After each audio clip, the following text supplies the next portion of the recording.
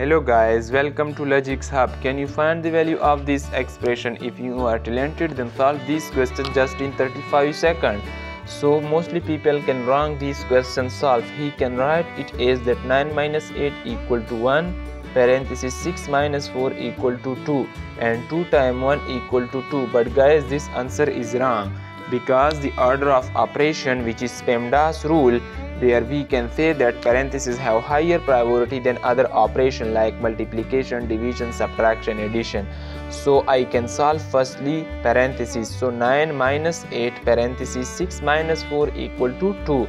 Now from here multiplication have higher priority than subtraction. So before the subtraction we can solve multiplication. So 9 minus 8 times 2 equal to 16.